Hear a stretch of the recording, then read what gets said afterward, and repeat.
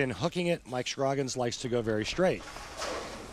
I think that Chris Barnes had a lot of practice time while we were at break to do more to the oil pattern to improve or help his cause. This is the 8th championship round appearance of the season for Barnes.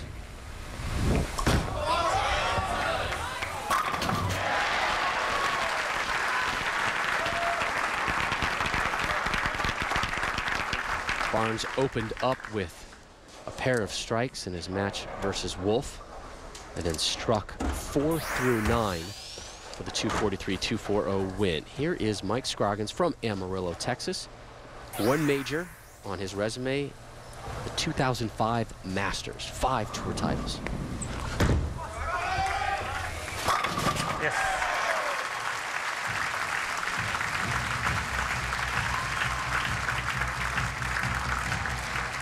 And things this week at the U.S. Open relatively easy for Mike Scroggins with all the experience he's been gaining here.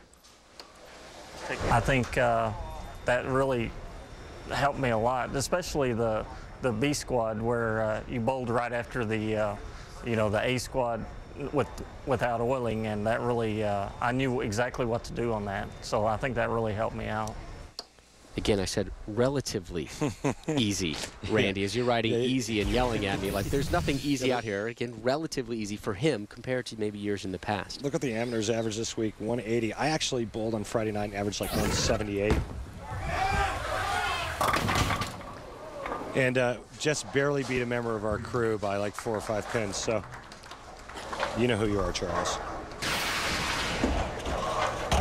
You know, you talked at the setup of this match, and the advantage clearly has to go to Chris Barnes. 1, he's got a game under his belt. 2, he is a master at creating or helping the oil pattern to his favor. And 3, past winner of this event. I mean, you can go on and on, but for Mike Scroggins, he's in a scary spot because he knows that he can't let Chris Barnes get too far ahead. And Chris Barnes proved in the first game that he is locked in.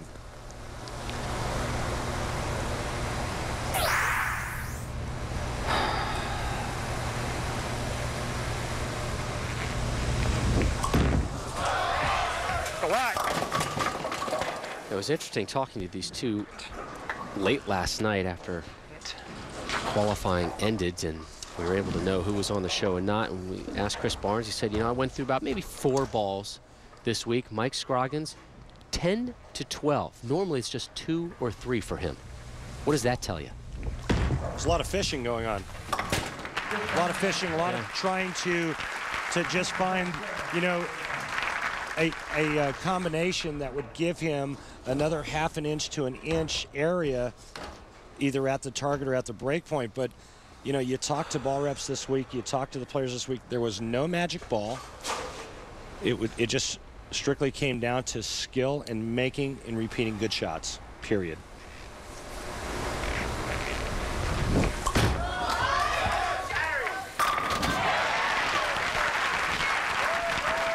I think he's going to be a handful. I really do. And again, you can see that he's moved in a little bit. In this match, he's about 2 boards left of where he was in the match against Richie Wolf.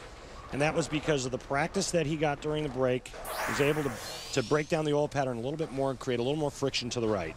Scroggins strike and 8 spare in the second.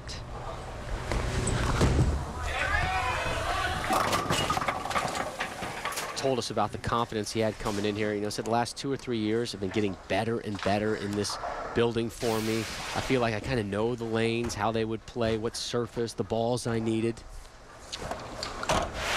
And I think the other reason why the left-handers traditionally have struggled here at the U.S. Open over the years is because there's just not enough of the southpaws to actually break the oil pattern down enough to where they actually create a little bit more area for themselves. On the right side, you got a ton more right-handers beating up the oil pattern, and at least if nothing else, creating more of a dry spot to throw to. I want to remind you that 6 of the best bowlers from the PBA's Women's Series will return for a special event presented by the USBC.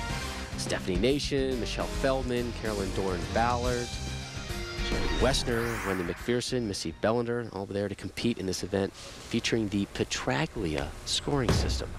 Trouble. Because I need more things to learn in bowling. And Mike Scroggins having some issues on the left side of that lane. And good news, he avoids the split again, and that was the theme for this week. However, you've got a guy that you're going up against who proved he can throw a lot of strikes today. And not so much the case throughout the week. I mean, yeah, the guys would occasionally have a 240, 250, but it was rare. And the players knew that as long as they could stay clean and somehow try to manufacture a double or a three-bagger, they had a really good chance to win matches. I don't believe that 2-0 or 2-team will be enough to beat Chris Barnes in this match. And the same goes for Norm Duke in the title match.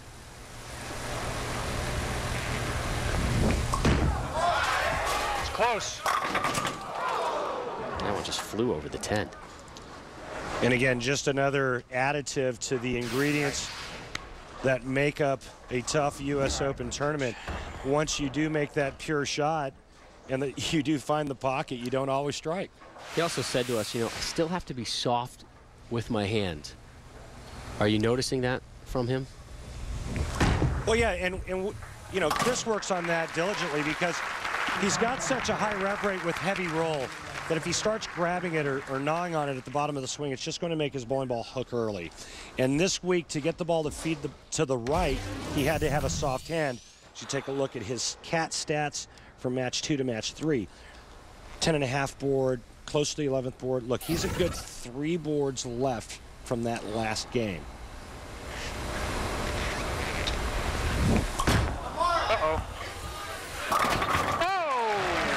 And right there is proof, Rob, of how much he's beaten up this old pattern to his advantage, because I guarantee you 2 games ago, this would have been 6, and it would have flagged the head pin. Now look at the return he's getting. So Barnes has now gone strike, spare, strike, working the Dutch 200. Mike Scroggins struck in the first, since then 3 spares in a row. Oh, trouble.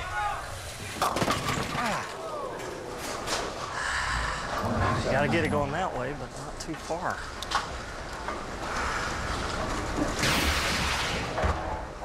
No time to panic yet for Scroggins, but it's getting awfully close. Well, when you're not hitting the pocket and your opponent is, under these type of conditions, it's time to panic.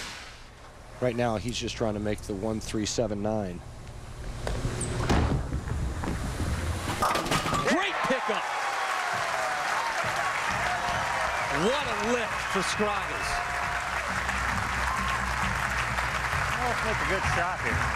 We saw Norm Duke last year in the title match with a huge spare conversion for the title, and you know, sometimes you get something like that, it's able to kind of spur you on through the rest of the match. It's got to somehow find a way to make great shots. Can't have any mistakes on his side of the lane. Mike Scroggins needs to dig deep.